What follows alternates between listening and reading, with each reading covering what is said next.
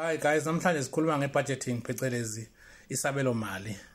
Kubalekile ukuthi sazi ukuthi ubani okumele enze isabelo mali.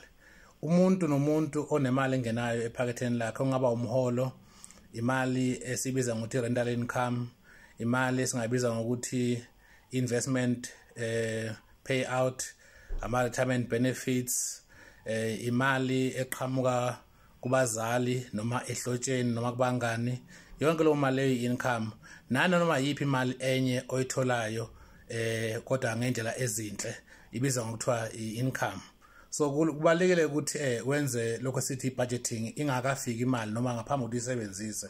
Lokho kwenza ukuthi wazi ukuthi imali yakho uzoyisaphi futhi uzohambisa malini lapho okubandakanya i-investment noma ukonga nezindleko, ukuthi endlekweni zakho zenyanga yiziphi indleko ezothola malini, nokwazi futhi ukuthi wehlisa kangakanani lapho kufanele wehlise khona sikubiza ngokuthiwa mhlambe ama-variable cost noma expenses. So lokho kubalekile kakhulukazi njengoba siphila esikhathini la ngempela kumele sibambe sifase khona izifociya ngokwezimali, ngoba uma singakwenzi lokho sizoyithola sisenkingeni enkulu kakhulu ngokwezimali, noma ngoba kukhombisa eSouth Africa ukuthi umnotho awukhuli ngokuyibala noma ngemiphumela esanda kuphuma njengamanje.